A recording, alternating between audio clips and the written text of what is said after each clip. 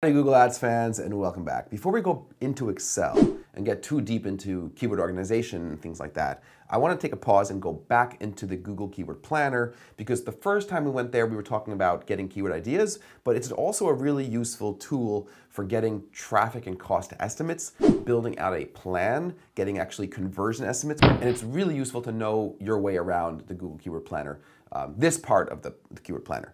So let's go back into Google Ads. So here we are in our dashboard, we have our office chairs campaign, but pretend that we're continuing to build out the office chair campaign. And I'm doing this, you're following along with me step by step, building out a campaign for Poppin'. It's not a real client, but this could be done for any single company.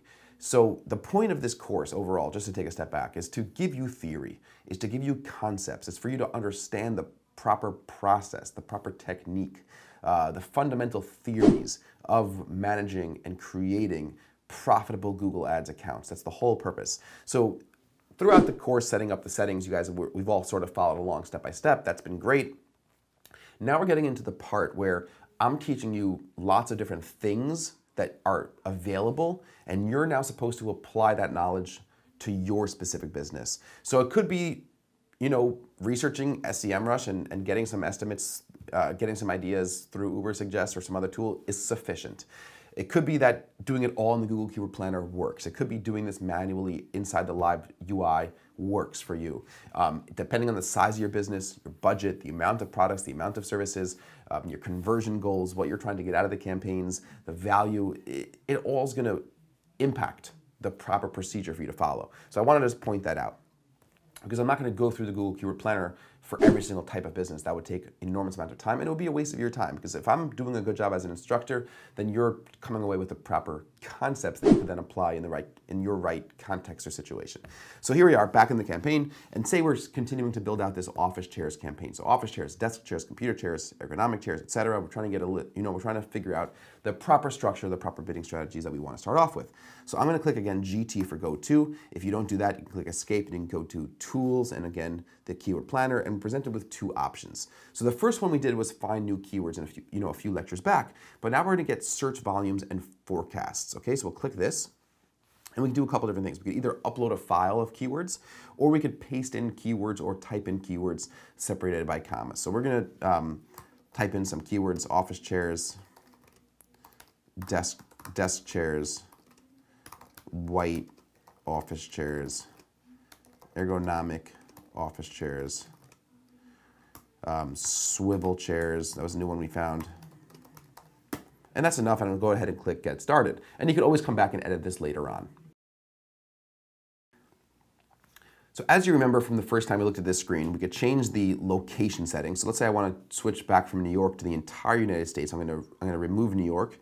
I'm going to type in United States and choose the country so I get a most accurate assessment of my keyword volume. And we could also change language and the search network, Google and Google Search Partners, but I'm going to keep those as is. So here we have an overview.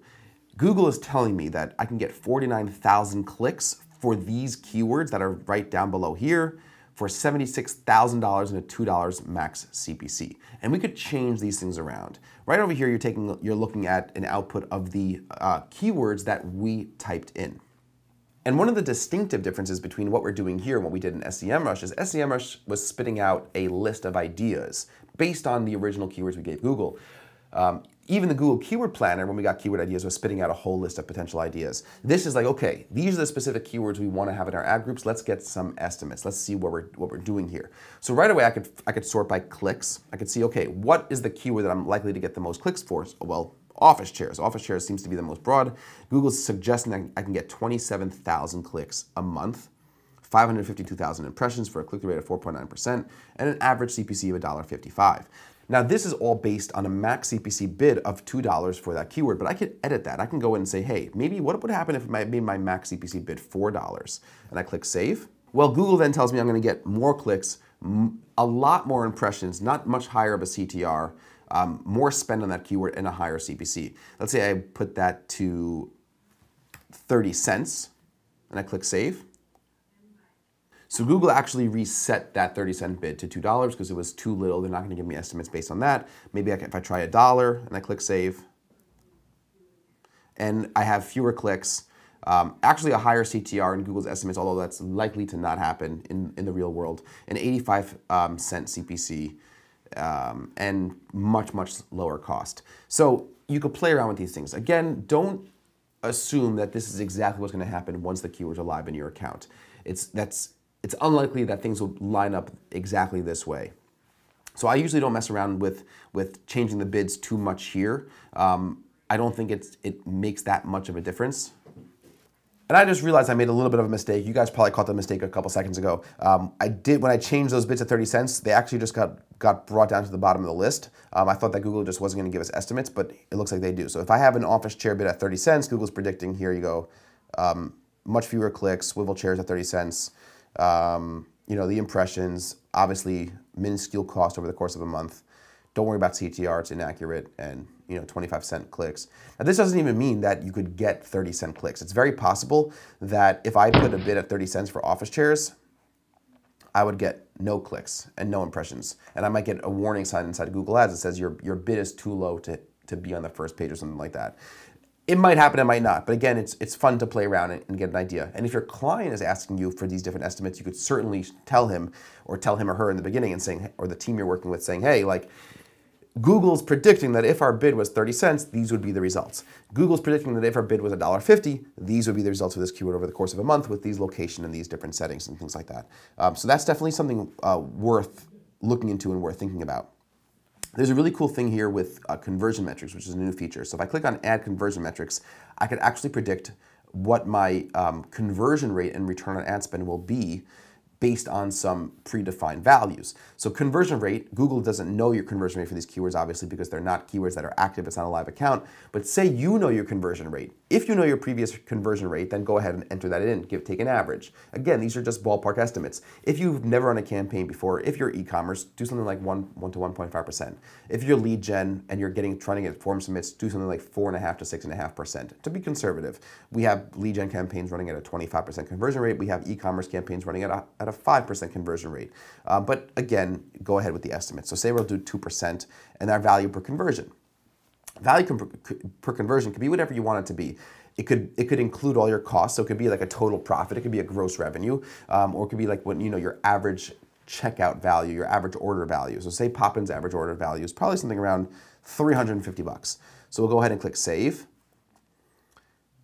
And now Google could actually tell you the total conversions you're going to have for your budget. So Google's estimating that I'll get 80 conversions at an average CPA of $46, $28,000 worth of revenue, because you take that $350, multiply it by 80, you get 28K for a ROAS of 7.6, which is a return on ad spend. So for every dollar spent on advertising, I'm going to earn back $7.60 in advertising cost. So if my cost is over the course of the month is $3.7 thousand and I earn $28,000 in revenue, that's $7.60 for every dollar spent on advertising brought back in. Now does that mean you're profitable? Well, I don't know. So if you were just giving a total revenue when you entered in those conversion values, then I have no idea if you're profitable, because you need to know your actual margins. Are you earning $35 in profit on a $350 order? Are you earning $200 in profit on a $350 order? That goes into talking about ROI, and we'll talk about calculating ROI and calculating ROAS in a section where we talk about formulas. But say you wanted to get a sense of your profitability, so you could simply go ahead and edit this 350 to not reflect your total checkout value, but instead to reflect what your profit is. So say I know that my profit margins are 40%. So I could take which basically in English is saying for every $350 in advertising, or for every dollar, I make 40 cents. 40 cents of that is profit. So I would say, so you do $350 multiplied by 40%, that's $140, right? So say $140 is my value per conversion. And you can put that in, and I click Save. Right, so now my ROAS is 3 times. So for every dollar I'm going to earn, every dollar spent on advertising, I'm going to earn $2 back in profit. And you can make these estimates, and again, you could send these estimates to clients. You could look at them for yourself. It's very, very, very helpful. If you expand this, you could take a look at different metrics on how your max CPC would affect overall conversions. So that's the default. So if I say, oh, okay, at a $5 max CPC, I'm going to get more conversions. I'm going to get, an average 110 conversions a month instead of 80 conversions a month.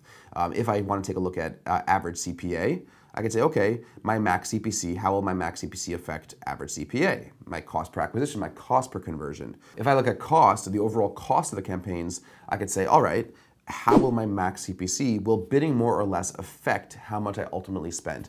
And again, to go back to what I always talk about of profitability, the most important thing to predict and try to predict is profitability. So take a look at conversions and conversion value, but most importantly, return on ad spend. That's where you want to be. You want to be maximizing your return on ad spend 9 times out of 10. So in this graph, we actually see as our cost per click increases, our return on ad spend goes down. So there's a sweet spot between the right amount of profit and also the right amount of value. So you could lower your bid, right? You could have a bid of $1 or 50 cents or 30 cents and have a higher return on ad spend, but you're gonna have much fewer conversions. You're gonna ultimately generate less dollars in profit. So there's gonna be a sweet spot of you're willing to cut into your return on ad spend, you're willing to take a little bit less of a profit margin if you could get more profit, if you could ultimately walk away with more money in the bank account. That's the most important metric. How much money am I actually generating? Now in this case, we're looking at 1, 2, 3, 4, 5 individual keywords. We could upload a whole list of keywords and we can get much more sophisticated estimates, but this is a really good place to get these traffic and cost estimates. And I would say that these are more accurate predictions than you're gonna get in SEMrush. I could head over to the negative keywords section and I could add negative keywords to my campaign. So let's say I wanted to add negative keywords like free, Amazon, Walmart, let's say, and click save. Now these negative keywords have been adding to my plan, and I could also click on historical metrics to take a look at over time the search trends broken down by mobile and desktop for the keywords that I've uploaded it into this list. So I can take a look at locations and get a locations report. If I break it down, we sort of went through this briefly in a previous lecture. I could look at my ad groups. Back in my ad groups is this one ad group. I could edit the name of the ad group. Say I want to call this office chairs. I'm going to call this test because we already have one in the campaign. I can go up into my plan overview and say, okay, here's my plan overview. These are the predictions for the keywords that I have. These are the locations that I'm targeting, where we expect to see $2,000 on mobile phones of cost, 3,000 clicks, 49,000 impressions, fewer on tablets, a little bit, still less on mobile phones in the yellow, but less. But on desktop rather, but less than mobile phones, more than tablets. Tablets, the red, the smallest amount of impressions, cost, and clicks. Really, really awesome. I could download this report into Excel, but what's really neat is I could actually go ahead and create this campaign. So if I went ahead and clicked Create Campaign, I can make a new campaign. Let's call this Planner Campaign. I could either set my own budget or give it the recommended budget. I usually like to set my own budget, so that's why I want to do $50 a day. And click Save. Really simple, really easy. So like we could really build the whole thing. Congratulations, your new campaign is almost ready. And I can go ahead and create ads for that campaign or start a new plan in Google Keyword Planner. So if I click Start a New Plan, it brings me back to where I can either be finding new keyword ideas or get search volume and forecasts and go out and build a campaign. If I want to go into my account to make sure that campaign imported properly, I click the back arrow. And here we see now in the left-hand side, planner campaign with this ad group that I just named, with the keywords that I have in it, with the bids, and that's something which is really cool. So the bids that I was working on inside Google Keyword Planner were inherited by this new campaign. They imported properly, so I have $1 here, 30 cents, and then $2 were the default ones I haven't changed at all.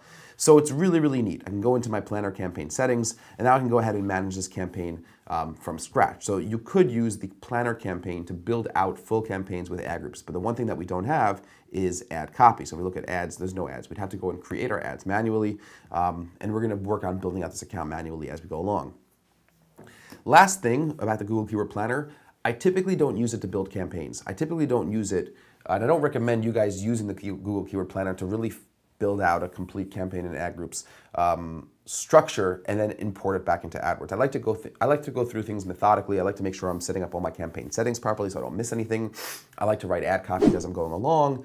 I like to manage my keywords really outside of AdWords in most cases to get my keyword lists and keyword ideas. But what I do use Google Keyword Planner for, and what I recommend you using the Google Keyword Planner for, is getting those forecasts, getting those trends, looking at the competition, getting new keyword ideas, seeing, but what I think is one of the most valuable things is putting in that conversion rate and your value per conversion a daily budget, a max CPC, and getting these estimates, getting a sense of, oh, if I spend this amount and this is my profit per conversion, this is how many conversions I'm likely to get, and this is the profit I'm likely to earn, and the revenue I'm likely to earn, the value I'm likely to generate from those campaigns at this level of spend, at these bids. And I think it's a really, really neat predictive tool, and it's really fun to work with, and clients tend to see a ton of value in it. So that's awesome.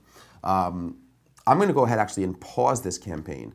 So if I'm gonna go into all campaigns up here, I'm just gonna pause this planner campaign, and I'm gonna just look at my enabled campaigns because I don't wanna run that planner campaign. There's nothing going on for us there, and we'll take it from there. So that's a good overview of how to use the Google Keyword Planner, both for forecasting and for getting keyword research ideas. And I think now at this point, you understand keywords, you understand match types, you understand the dynamics of keywords, you understand negative keywords, and you also understand really how to research keywords in a really, really sophisticated way. You have a lot of tools at your disposal. Any company that brings you an account, I think you're really well suited to very, very professionally research keywords. And part of that research is learning about the lingo of the business. There's gonna be so many long tail keywords and just vocabulary that you might not be familiar with, that these tools like Asking Friends, the Google Auto Suggest, SEMrush, the Google Keyword Planner, Uber Suggest, Suval, asking people on the street, your own intuition, writing down ideas, that these tools will uncover, and you'll be so surprised and it'll be so impressive the types of negative keyword lists and positive keyword lists that you'll be able to put together. In the next couple lectures, we're going to talk about keyword organization, how to use Excel to start conceptualizing our themes, and really structuring out the full scope and size of what a good campaign should look like. And again, this could be for e-commerce or for service businesses. So with that, I look forward to seeing you guys very, very soon in the very next lecture.